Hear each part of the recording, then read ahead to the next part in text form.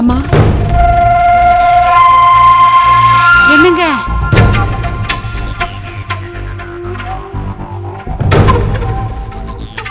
என்ன பரமு காமு என்ன என்ன இந்த நேரத்துல ரெண்டு பேரும் வந்திருக்கீங்க? அந்த மனுஷன் கூட வாழ பிடிக்கல, அதான் வந்துட்டேன். காலையில தானம்மா வந்த, அவ்வளவு புத்திமதி சொல்லி அனுப்புனோமே, மறுபடியும் வந்து இங்க வந்து நின்னா? அம்மா வீட்டுல பெரிய சண்டை ஆயிடுச்சுமா.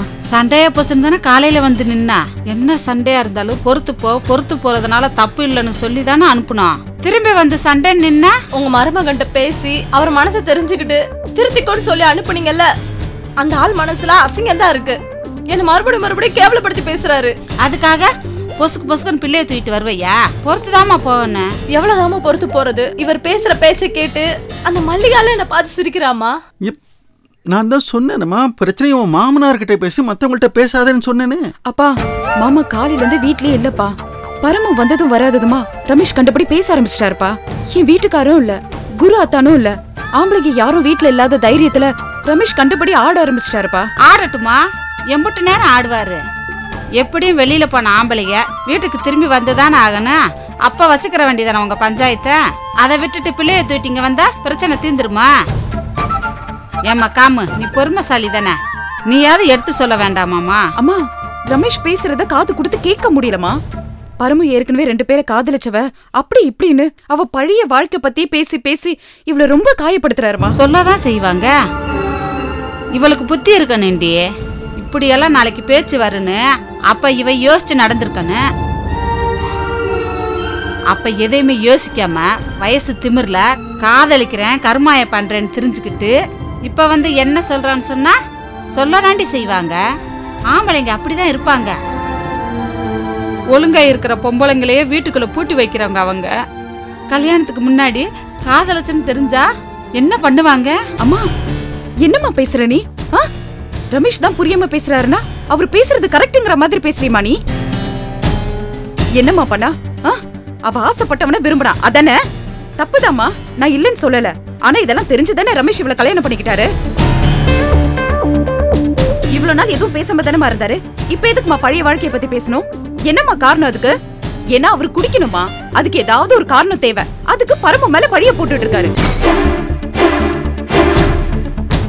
அவருக்கு என்ன தெரியுமாமா பிளானு? இவ மேல பழிய போட்டா நீ ஏன் குடிக்கிறன்னு யாரும் அவரை கேள்வி கேட்க மாட்டாங்க பாருங்க. அதுக்காக தான் அவர் பிளான் பண்ணி இவ்வளவு செய்யறாரு, குடிக்கிறாரு. ஆனா இது புரிஞ்சுக்காம அவர் என்ன யோசிக்கிறாரோ அது பிரகாரம் தானே இப்ப நடந்துட்டு இருக்கு. அம்மா நீ பெத்த தாய்மா, உன் பொண்ணுமா இவ. இவள நீயே சந்தேகப்பட்டு பேசினா மத்தவங்க யாருமா பேச மாட்டாங்க? மல்லிகா யாருமா? அவெல்லாம் பரமுவை பார்த்து சிரிக்கிறாமா. ஏன் சிரிக்கிறேன்னு கேட்டா ஊரே சிரிக்குது, இதுல நான் சிரிக்கிறதுலதான் உன் பானம் போதான் கேக்குறா. என்னமா பேச சொல்ற? இங்க பாரு, அவர் தப்பா இவ தப்பான்றதெல்லாம் விட்டுரு. தப்பு சரின்னுலாம் பேச வேண்டாம். பாதிக்கப்படுறது யாரோட வாழ்க்கை? அத பத்தி நானே கவலைப்படல, நீ எதுக்குமா கவலைப்படுற? நான் கவலைப்படாம வேற யாரடி கவலைப்படுவாங்க? என் மக வாழ்ந்து பொலியணும்னு கட்டி கொடுத்தவ இப்படி மொட்டை மரமா என் வீட்டுல வந்து உக்காந்து இருக்கிறத பாத்துக்கிட்டு தினம் புள்ளிங்கிட்டு சாகணுமா? இங்க பாருமா, உனக்கு என்னமா பிரச்சனை? நான் என் பிள்ளையோட இங்க வந்து நிக்கிறதோ தினம் என்ன பாத்துக்கிட்டு இருக்கிறதோ உனக்கு பிடிக்கலையா? இந்த ஊர்ல எத்தனை குளம் இருக்கு, கிணறு இருக்கு, அதுல ஏதோ ஒண்ணுல விழுந்து நானும் என் பிள்ளைய சேர்த்து. அட சண்டாளி, நீ சாகிறதுக்காக உன்னை பெத்து சீராட்டி வளர்த்தேன். கல்யாணம் கட்டி கொடுத்து நீ வாழணும் தானே இம்புட்டு பாடுபடுற. வாழ மாட்டேன்னு வந்து நின்னா நான் என்னடி பண்ணுவேன்? எங்க போவேன்? யாரடி கேட்பேன்? அம்மா நீ யாரையாவது கேள்வி கேட்கணும்னா ரமேஷோட சட்டியை புடிச்சு ஏன் மாப்பிள ஏன் பொண்ணு இப்படி எல்லாம் பேசுறீங்கன்னு கேள்வி கேளுங்க. நீங்க யாரும் கேட்காம இருக்கிறதுனாலதான் அவர் அந்த ஆட்டம் போட்டுட்டு இருக்காரு. கேள்வி கேட்கறதுக்கு ஆள் இருக்காங்கன்னு தெரிஞ்சா பயந்தரமா வந்திருக்கும். நீ பேசுறத கேட்டாவே நம்ம பேசுறது கரெக்ட்னு நினைச்சு இன்னும் ஆட்ட போட மாட்டாரு. ஆமா ஆடுவேன், ஆட வேண்டிய ஆட்டம்லாம் ஆடுவேன்.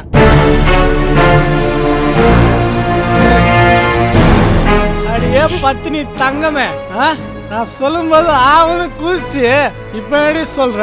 உங்க அம்மாவே சொல்றாங்க நீ தப்புன்னு. நான் சொல்லல, இந்த ஆள் ஒரு சாக்கடைன்னு. பாரு எப்படி நாடுறாருன்னு. ஐ ஒரு சாக்கடை, இந்த சாக்கடை என்று சொல்கிறது அதே ஆச்சரியக்குறி.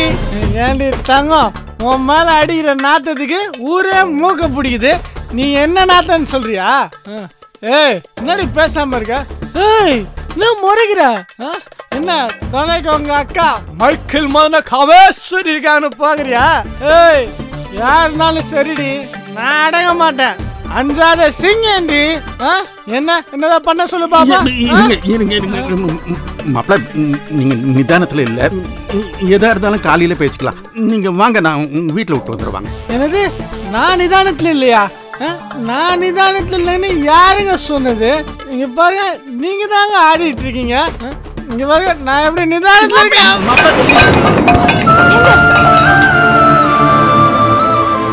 என்னங்க எல்லாம் உள்ள போங்க, உள்ள போங்க. இருக்கட்டும், எல்லாம் உள்ள போங்க. என்னங்க குழந்தைக்கு கொடுக்குற பால் கொட்டி போச்சங்க. குழந்தைக்கு பாலுக்கு என்னங்க பண்றது? அப்பா நான் போய் வாங்கிட்டு வரேன்பா. இவளை விட்டுட்டு போலான்னு தான் வந்தேன். நான் வாங்கி கொடுத்துட்டு போறேன்பா. இருமா தெய்வானே, நான் போய் காம வீட்டில் விட்டுட்டு நான் பாலை வாங்கிட்டு வந்துடுறேன். இந்த பாரு, நீ பரமாவை பார்த்துக்க. பரமா உள்ள போங்க.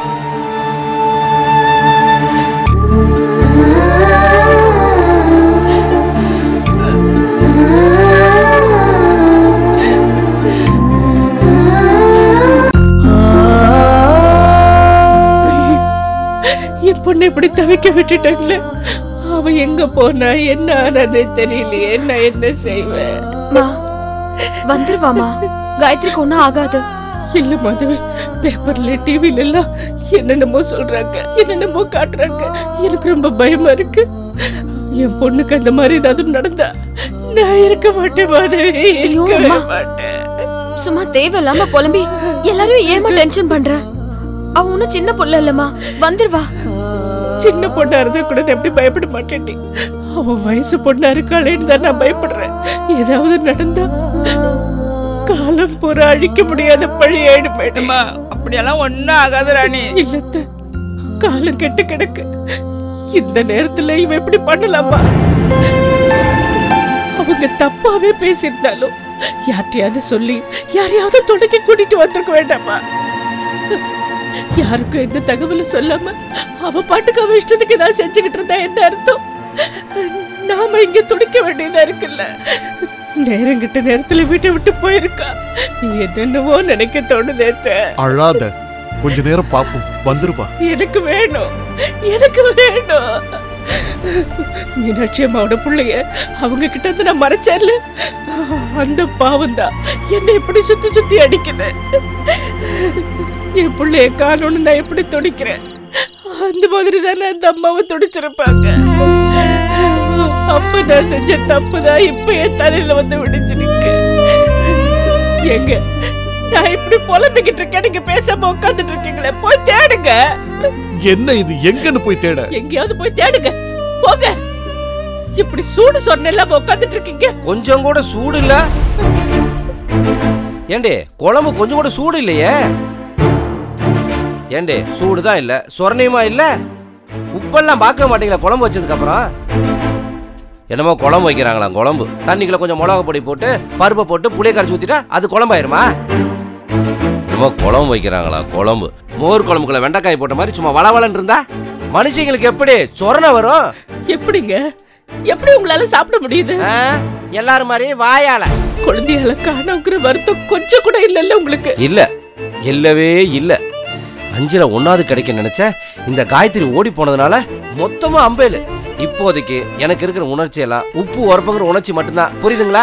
நீங்க காயத்ரியை கூட்டு போறேன்னு சொன்னப்போவே அது வில்லங்கமாக போகுதுன்னு எனக்கு தெரியாம போயிடுச்சு. அவளுக்கு ஒரு வாழ்க்கை கிடைச்சா நல்லா இருக்கும்னு உங்க கூட அனுப்புனே பாருங்க. அதுதானே செஞ்ச தப்பு. ஏங்க, நான் என்ன உங்க பொண்ணு அங்கிருந்து ஓடி போயிரு நினைச்சு அங்க கொண்டு நான் விட்டுட்டு வந்தேன்? இருந்து வாழ்வான்னு நினைச்சேன்னு கொண்டு விட்டுட்டு வந்தேன். இப்படி ஓடுவான்னு யாருக்குங்க தெரியும்? அதான் சொல்லுவாங்க, பாடுன வாயும் ஆடுன காதும் சும்மா இருக்காதுன்னு சொல்லுவாங்க. என்ன இப்ப எங்கேயும் நினைச்சு நிக்க முடியாத ஒருத்திக்கு போய் நான் போய் பொறுப்பு எடுத்துட்டு போனோம் பாத்தீங்களா? என்ன சொல்லணுங்க, என்ன சொல்லணும்? நான் எடுத்துக்கிட்ட பொறுப்பு பத்தாதுன்னு அந்த நாட்டாம பெருசு சொக்கு, டே சுப்பு, இனிமே இந்த பொண்ணுக்கு நான் பொறுப்பு, உவேகாதிரா உன் பருப்பு, நீ வண்டி கிளப்புன்னு சொல்லிட்டு போனார் பார்த்தியா? தெம்புருச்சுன்னா நீங்க அவரை போய் கேளுங்க. எங்கீங்க என் காயத்ரி, உங்களை நம்பித்தானே என் மாப்பிள்ளை கொண்டு வந்து விட்டுட்டு வந்தாரு அப்படின்ட்டு நீங்க கேட்க வேண்டியதானே? என்ன போய் கேட்டுட்டு இருக்கீங்க? என்ன கையில சிக்கிறவனை போட்டு பாக்குறீங்களா? அதானே உங்க கொள்கை. இங்க பாருங்க, என் குடுமி உங்க கையெல்லாம் சிக்காது, புரிஞ்சுக்குங்க.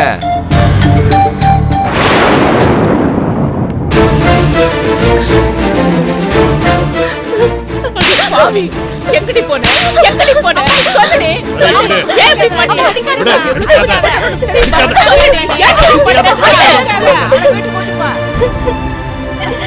அங்க என்னால இருக்க முடியலம்மா.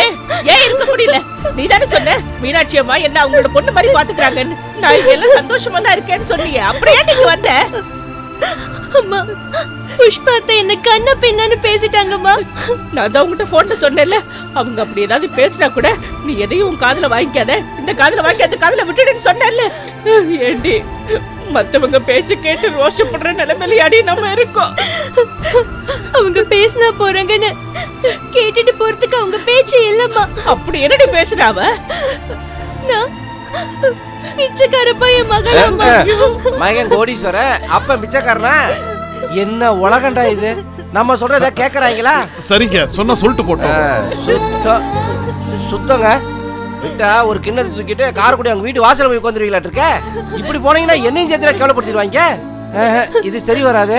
அது மட்டும் இல்லப்பா, நான் மேனாமினிக்கு சம்மதத்தை கைக்குள்ள போட்டுக்கிட்டேனா அதுக்கு நீங்க தான் எனக்கு ட்ரைனிங் கொடுத்து தயார் பண்ணீங்களா? அடி பாவி, அவ இப்படி இல்லாம பேசினா. அவளும் 2 பொம்பளை பிள்ளைங்கள பெற்றிருக்கா இல்ல. உன்னை பார்த்து பேச அவளுக்கு எப்படி மனசு வந்தது? அவெல்லாம் பொம்பளையா? அவ நாக்கெல்லாம். ராணி சபிக்காத, வயிறு எரிஞ்சு குடுக்கற சாபம் பலிக்கும். பலிக்கட்டுங்க, பலிக்கட்டும்.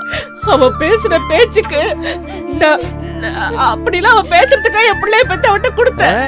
ஏங்க இவ்வளவு தூரம் நடந்திருக்கு, நீங்க என்னங்க பேசாம இருக்கீங்க? என்ன செய்ய சொல்றீங்க மாப்பிள்ள? பொண்ணு பாதுகாப்பா வந்து சேர்ந்திருக்கல, அதுக்கு சந்தோஷப்படுங்க. ஹலோ, உங்கள மாதிரி நான் பேசாம இருக்க முடியாது. அந்த சொக்கு பெருசு என்னெல்லாம் கேவலப்படுத்தி பேசுச்சு.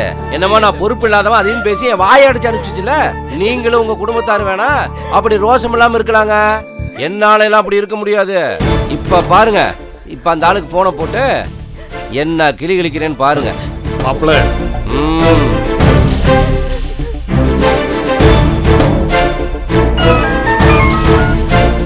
சொல்லுங்க மாமா, காயத்ரி கிடைச்சிட்டாளா? வந்துருச்சு மாப்பிள, இப்பதான் மாப்பிள வந்துச்சு. ஒன்னும் பிரச்சனை இல்ல மாப்பிள. கிடைச்சிட்டாளா மாமா? மாமா இப்பதான் மாமா எனக்கு போன உசுரே திரும்ப வந்துச்சு. சரி மாப்பிள, உங்க அப்பா என் மாமா சொக்கு அங்க இருக்காரா? இருக்காரு மாமா. ஏன் மாமா, அவர்கிட்ட ஏதாவது சொல்லணுமா? ஒண்ணும் இல்ல மாப்பிள, காரைக்குடிக்கு வந்து நான் காயத்ரி விட்டுட்டு வந்தப்ப திரும்பி வர்றதுக்கு பஸ் காசே இல்ல மாப்பிள. அவர் தான் பஸ் காசெல்லாம் கொடுத்து நீ சந்தோஷமா போயிட்டு வா தம்பி, ஒன்னும் பிரச்சனை சொல்லி அனுப்பிச்சு வச்சாரு. அந்த நன்றி கூட சொல்ல முடியல. அப்ப சொல்ல முடியாத நன்றிய இப்ப சொல்லலான்னு பாக்குறேன். மாமாட்ட கொஞ்சம் போன் கொடுக்குறீங்களா? சரி மாமா, கொடுக்குறேன். அப்பா, பொள்ளாச்சி வீட்டுக்கு காயத்ரி வந்துட்டாளாம். அப்பா, வயத்துல பாலை பார்த்தா நிம்மதியா போச்சு. சுப்பு மாமா உங்ககிட்ட நன்றி சொல்லணுமா, பேசணுங்கிறாரு. என்ன சுப்பு, இந்த பாரு, நல்ல செய்தி சொல்லி என் வயத்துல பாலை பார்த்துருக்க. நீ எல்லாம் நன்றி, நான் உனக்கு நன்றி சொல்லணும். இப்படி ஏதாவது சொன்னாதான் அவன் உங்ககிட்ட போனை கொடுப்பான், நீங்களும் அதை வாங்குவீங்க. அதுக்காகத்தான் நான் அப்படி சொன்னேன். ஏங்க, உங்களுக்கு நன்றி சொல்றதுக்கு என்கிட்ட என்னங்க இருக்கு? வெக்கங்கட்ட வேலையில நீங்க பாத்துருக்கீங்க. சரி, பேசணும், பேசுறேன். சரிப்பா.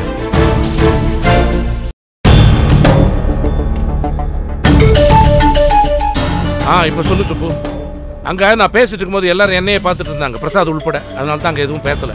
ஒன்னு சொல்றேன், உன் பேச்சுல நிதானம் இல்ல. என்னங்க நிதானம் இல்ல?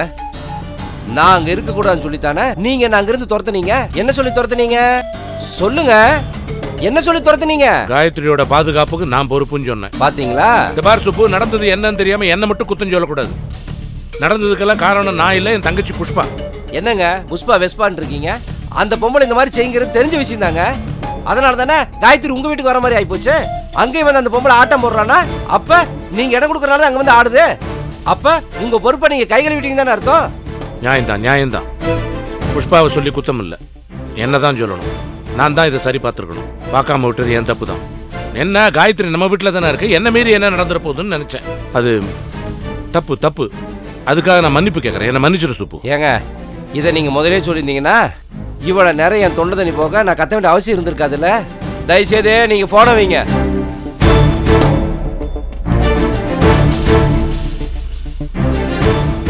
என்னங்க, ஏன் ஒரு மாதிரியா இருக்கீங்க? அதான் காயத்ரி பத்திரமா வீட்டுக்கு போயிட்டால. ஏன் மீனாட்சி, காயத்ரி வீட்டுக்கு போறதுக்காக நான் பாடுபட்டேன். அவளை வாழ வைக்கிறேன்னு தான் நான் வாக்களிச்சேன்.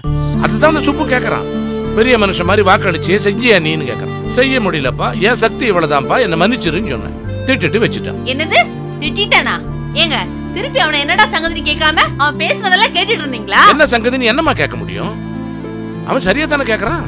வாழ வைப்பேன்னு சொன்ன வாழ வச்சியா, பாதுகாக்கிறேன்னு சொன்ன பாதுகாத்தியா? நீ சொன்ன வார்த்தையை காப்பாற்ற முடியல, நீ என்னடா பெரிய மனுஷன்? முடியாதுன்னா எதுக்கு நீ வாக்கு கொடுத்தான்னு கேட்கறான். நியாயம் தானே அவன் கேட்கறது. ஏப்பா மாமா இப்படி எல்லாமா பேசினாரு? என்கிட்ட அதெல்லாம் சொல்லவே இல்லையப்பா. உங்ககிட்ட சொல்லி இருந்தா நீ போனை என்கிட்ட பேச கொடுத்துருக்க மாட்டப்பா. அதனால தான் உங்ககிட்ட சொல்லாம விட்டுட்டான். இதை நான் ஒழுங்கு பண்றேன்பா.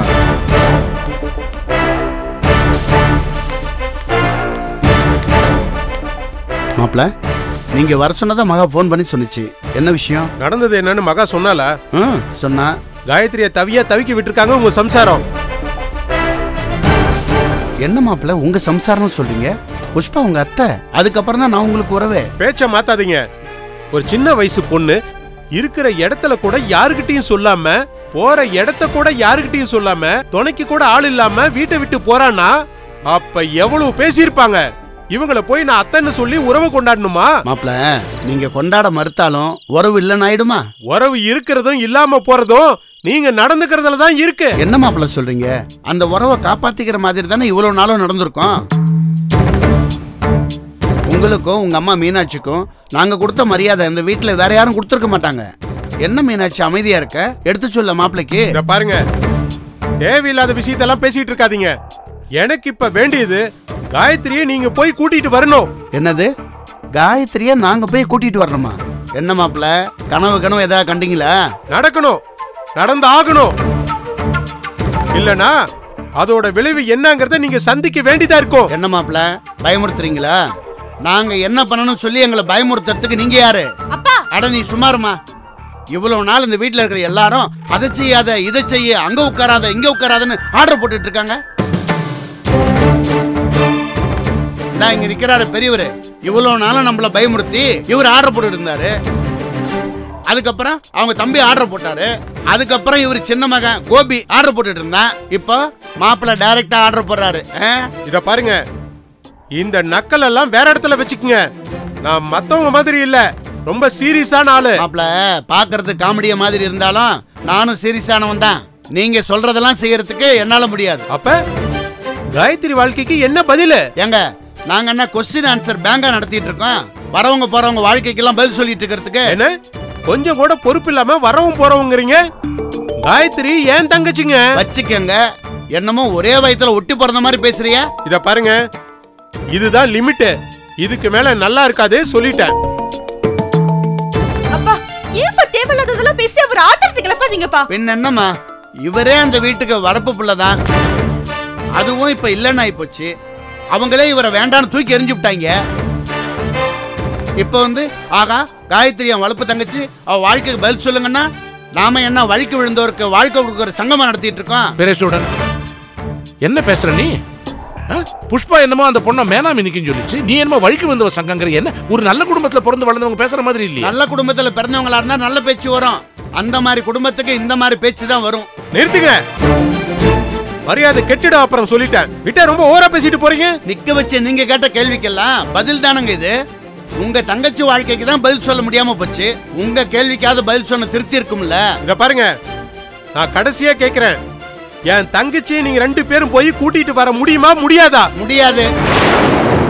எங்களை இவ்வளவு தூரம் கேவலப்படுத்தின ஒருத்திய நாங்க இதுக்கப்புறம் போய் கூப்பிட்டா அவளுக்கு எங்க மேல என்ன மரியாதை இருக்கும்? நாங்க போய் கூட்டிட்டு வர முடியாதுங்க. அப்பா நீங்க போய் கூட்டிட்டு வர வேணாம்ப்பா, வேற யாரையாவது போய் கூட்டிட்டு வர சொல்லலாம்ல. வேணும்னா மறுபடியும் மயில் மாமா கூட அனுப்பலாம்ல. என் வீட்டுக்காருக்கு காயத்ரி இங்க வரணும், அவ்வளவுதானங்க. ஆமா, காயத்ரி இங்க வரணும். அவளை இவங்க 2 பேர் தான் போய் கூட்டிட்டு வரணும். செய்வாங்களா இல்லையான்னு மட்டும் கேளு. அந்த சுப்பு ஏற்கனவே போலீஸ் அது இதுன்னு இருக்கான். இப்ப உங்க அம்மா பேசுற பேச்சு அதுல சேர்ந்ததுன்னு வச்சுக்க, அப்புறம் உன் குடும்பம் சந்து சிரிச்சு போயிடும். என்ன மாப்பிள்ள, என்ன மிரட்டுறீங்களா? என்ன பேரு இதையே மிரட்டல் நினைக்கிறீங்க? பின்ன இது மிரட்டல் இல்லாம அறிவுரையா? நீங்க என்னங்க விவரம் இல்லாம பேசிட்டு இருக்கீங்க? இங்க பாருங்க மாப்பிள்ள, நீங்க சொன்ன 2யுமே எங்களால பண்ண முடியாது. நாங்க போய் காயத்ரியை கூட்டு வரவும் முடியாது, அவளை ஏத்துக்கவும் முடியாது. சரி, ரைட்டு. அப்ப உங்க மகளை கூட்டிட்டு உங்க வீட்டுக்கு போங்க.